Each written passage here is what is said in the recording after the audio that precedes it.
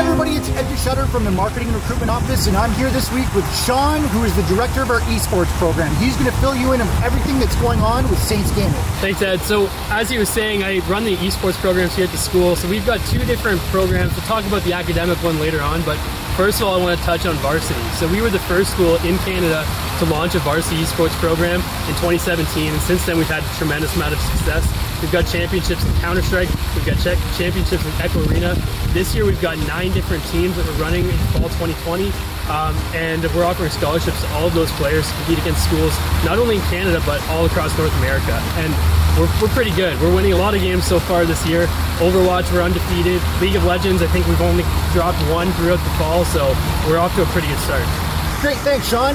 We've heard a little bit about our teams and the success that we've had here at Saints Gaming, but why don't you tell us a little bit about our new facilities that we're going to have here on campus? Yeah, so far we've had what I like to call functional facilities. We've got some of the best facilities in Canada, but we're going to take it up a notch in a couple years. 2022, we're launching our brand new esports facility, but construction is just beginning, so it's a long ways off. But when we're open, it's going to be something to behold. We'll have live spectator area with a 6v6 stage, so we can run some Overwatch competitions with teams traveling in from outside of the area. We'll have an esports lab with 60 computers for any student to drop in and play. An open console lounge called the Kappa Gaming Lounge. We'll have an esports classroom, brand new broadcast facilities, VR booths. Basically anything that you can think of esports or gaming related, we'll have it at St. Clair College. Okay, so you've heard about the teams, you've heard about our great new facility that's under construction right now, but Sean, can you tell me a little bit about where students would go to learn more about our Saints Gaming team? So there's a few good spots to go. So first of all, you want to check out our website, saintsgaming.ca. That'll give you links to all of our social media as well. Basically at Saints Gaming CA on every social media platform, Twitter, Facebook, Instagram. In addition to that, you make sure to tune into our Twitch channel and our YouTube. We're broadcasting on Twitch just about every day of the week this fall.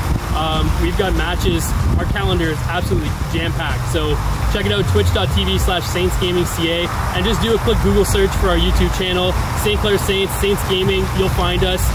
Tons of content up there for you to check out. Okay, so you're not only the director of the Saints Gaming team here at the college, you do have another hat here where you are the coordinator of our academic program. So why don't you tell us a little bit about the academic program here at St. Clair College? Thanks, Ed. So yeah, like Ed was saying, I actually have another role here at the college.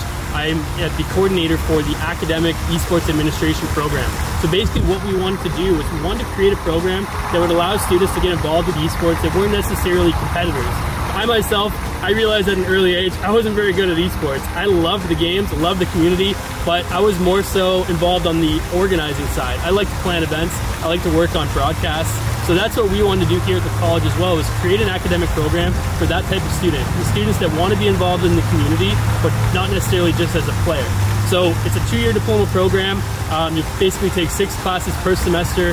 Kind of the highlight of the course are open-ended projects where students get to work on real-world esports projects, as well as probably the student favorite so far has been our broadcast classes.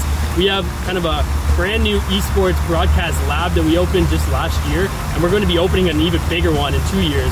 So if you're looking for a program to apply to, it's going to help you get a job working in esports, this would be the college to come to.